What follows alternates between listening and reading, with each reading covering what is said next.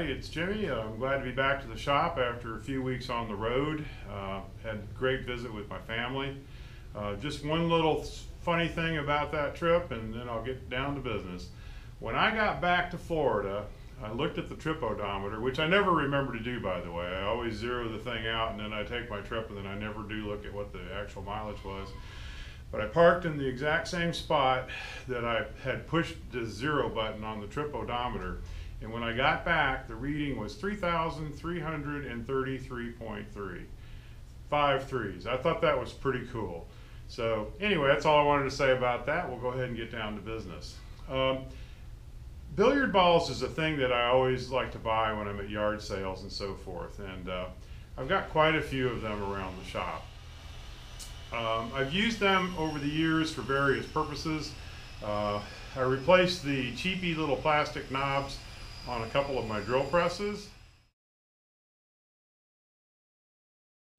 And I've also made stick shift knobs out of them. So I've made a few of these little trinket boxes, and the first couple I just kind of had to murder my way through it. I didn't really have a technique down. Didn't go incredibly well, and I finally sat down and designed a couple of jigs that have helped me with the process. So I'm just going to show you what my process is for making these things. I hope you enjoy this video.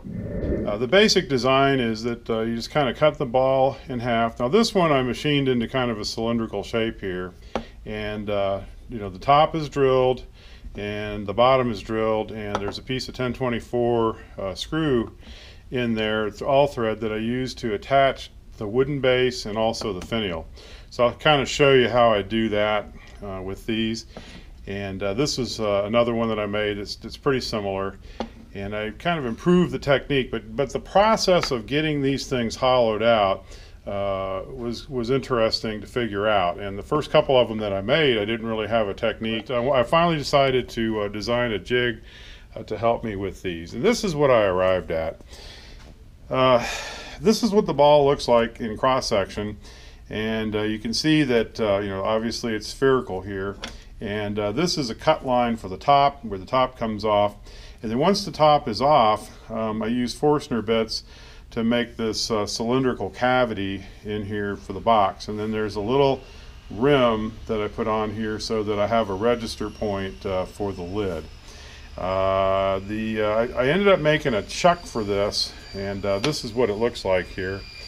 The chuck, it's mounted on a faceplate here, and the ball is first attached into the chuck using a 1024 screw that comes up through the bottom, and I don't know if you can see it, but it's down in there. That's the screw head there, and it comes up and it grabs a hole that's in the bottom of the ball here. So this has another piece of all thread, but you would screw this in, and then this flange here is cut so that it'll hold the ball in place. It'll put some downward pressure on the ball, and it'll keep it hopefully from spinning.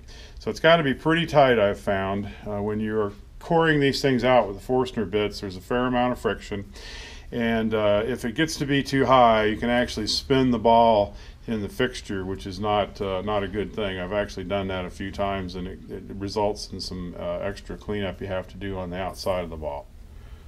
So let's go ahead and make a trinket box out of this 5-ball.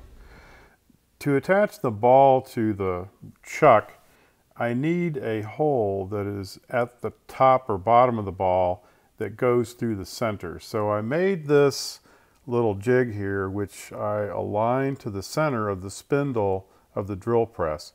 It's just a Forstner bit hole, and there's a 1/4 inch hole at the bottom of that, and I use this transfer punch here to align the jig to the center of the spindle. So the ball is aligned to the center of the spindle, and so I'm just going to kind of eyeball how I put it in the jig there to identify where the top is, more or less. And so I'll use this little centering bit to establish a divot for the drill bit to bite into. This is probably a good time to note that the phenolic has a nasty little dust that comes off of it, so it's really important to have you know, some sort of respirator when you're doing this. You do not want this stuff in your lungs. I drilled my hole for a 1024 tap. Well, I don't know how I did this, but this thing is as crooked as it can be, and I just took it over to the lathe, and the run out is ridiculous. So somehow the ball or the drill or something slipped in the jig, and I ended up with this thing off center. So I'm going to repeat the exercise, but I'm going to do it with this 2 instead. All right, so we've tapped this, and I've got my 1024 inserted in there, and just eyeballing it, it looks pretty darn good. You know, it doesn't have to be perfect, but that other one was off. It must have been 5 or 10 degrees or so. All right, I've got my 2-ball held in place in the base of my chuck here, and by that 1024 screw that comes through the center of the base plate. So I've got this little flange here, and I'm going to go ahead and screw that on here, and I'm going to drill a hole into the top, and that'll give me a nice aligned hole on the top and the bottom that should be pretty much 180 degrees out from each other.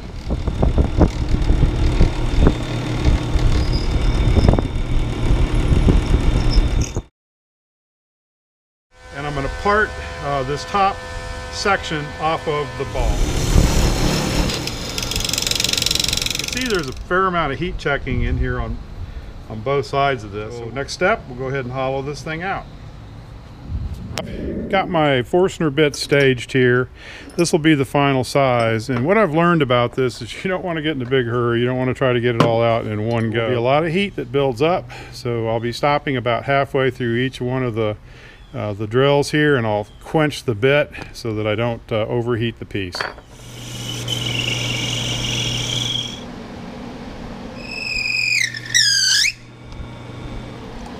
Gets hot very quickly. All right, we're bottomed out on that one.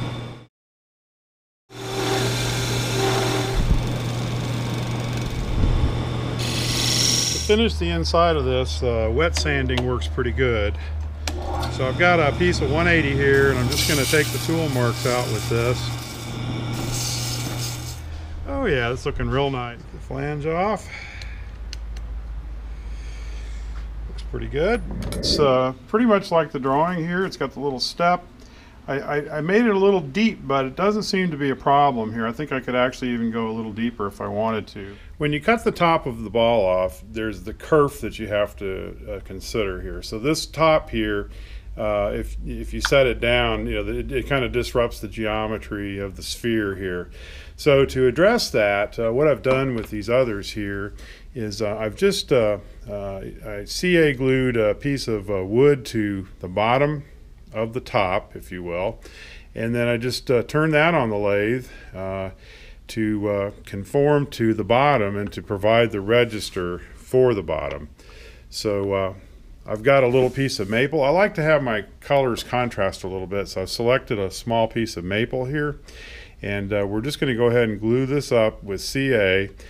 I turned this down. I left this a little bit concave so that I could put my CA gel in here nice and liberally, and then I'll just stick it to the top of this, and then I'll put this in the lathe, and I'll cut so that it fits the bottom. Here I'll cut the register, and then I'll just put the two pieces together and shape it. Okay, I'm just contouring my little spacer here. All right, we've been back and forth getting this thing fitted up, and I've got a nice registered fit now. So the ball, there's the sphere, and now I can push my live center up into the base of this, and then we'll go ahead and smooth this thing out and recover the nice spherical shape here. It's off just a little bit. And I'm just getting the top and the bottom to work together.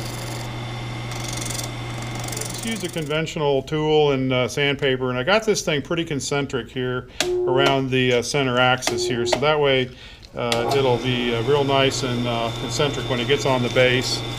And so now what I'm going to do is to finish this, I'll just wet sand here. This I believe is about a 180 grit here, and this phenolic, it wet sands very nicely, very readily. Now we know what happened to Pluto. Yeah, right. Okay, we've gone through the grits here with the wet sanding, and it's in pretty good shape. We're at a point now where I'm going to have to let it sit for the night here. When I got the wood wet here, it swole up a little bit, and it'll make the grain stand out. So I'll let this dry through the night, and then I'll sand it again in the morning, and then I'll be ready to put my wax finish on it. Okay, that's good. I just use good old paste wax on this, and that seems to hide a lot of little nicks and defects pretty well.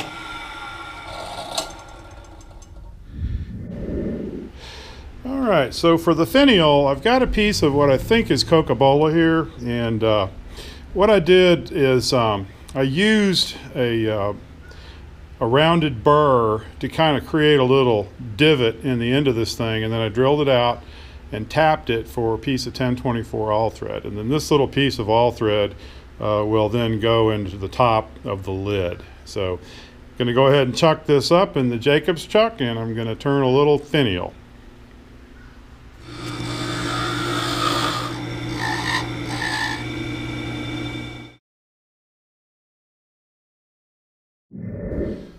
Parts are done. Turned this maple base off camera, and the only thing I would point out about it is that I cupped out the top of this so that when I apply it to the bottom part of the ring box or the trinket box, it has kind of a line contact, a nice contact with the bottom. So there you go. The top turned out pretty nice, has a good fit with the bottom, and you can see I've got the cupped out detail on the finial there, and when I turn that down, it too will have a line contact with the sphere, so it's a nice tight fit, and I think that looks pretty decent. So there it is, the job is done. We'll put it over here with the collection. It'll have a place of honor until I figure out who gets these, and only have about 30 more billiard balls to do. So I think I've got the process down pretty well. I look forward to making some of these. I sure hope you enjoyed this video. If you did, please leave a like and a comment. And if you're not a subscriber, I sure hope you'll consider becoming a subscriber. Have a great day.